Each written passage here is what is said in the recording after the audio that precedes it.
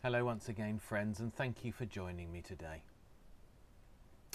Zechariah chapter 14 verse 21 says, "Holiness to the Lord."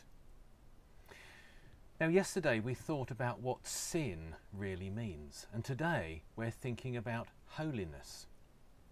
In a similar vein to the word sin, the word holy can become just another piece of Christian jargon.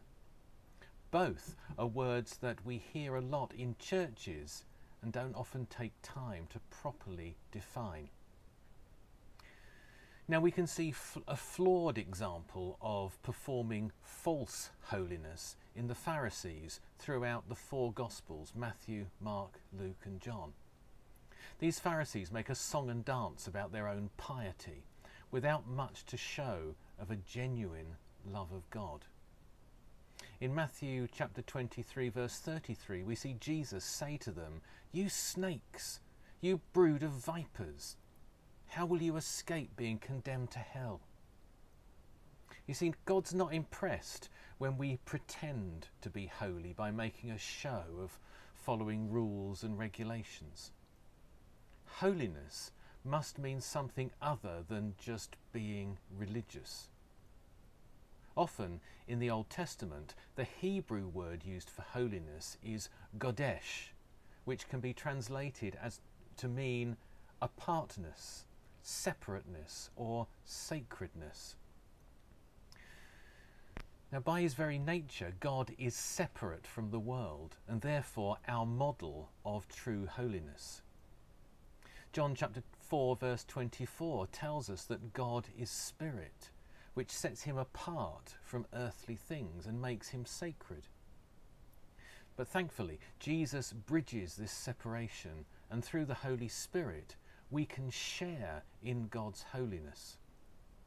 We become sacred too, something clothed in spirit and different from the rest of this world. We're set apart to carry his presence here. Now, this doesn't mean that we should be isolated from everything around us, but that we should be noticeably set apart for God's purposes.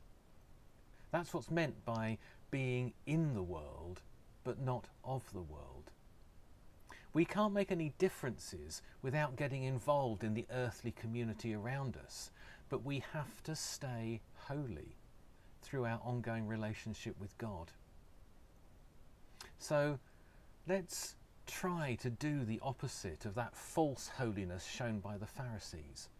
Why don't you today do something godly for someone anonymously? Don't take credit for it. Just do it quietly. Let's pray. The special prayer for this week. Risen Christ, by the lakeside you renewed your call to your disciples. Help your church to obey your command and draw the nations to the fire of your love, to the glory of God the Father. Amen. Let's say the Lord's Prayer together. Our Father, who art in heaven, hallowed be thy name. Thy kingdom come, thy will be done on earth as it is in heaven.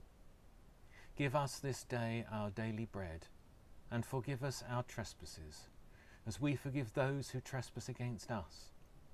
And lead us not into temptation, but deliver us from evil. For thine is the kingdom, the power and the glory, for ever and ever.